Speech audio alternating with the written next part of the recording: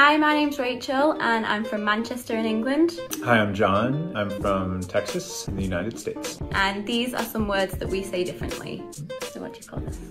This is a sidewalk. And I say pavement. These are pants. I say trousers. Those are band-aids. Plasters. A flashlight. A torch. Scrunchies. Bobbles. Really? A trunk. Boot. A hood. The bonnet. The bonnet. Elevators. Lifts. Tennis shoes. Trainers. A closet. Wardrobe. A gas station. Petrol station. Zip, Zipper, jumper, sweater, sweets, candies, torch, flashlight, biscuits, cookies, fizzy drink. soda pop. Let's compare the different educational terms in the US and the UK.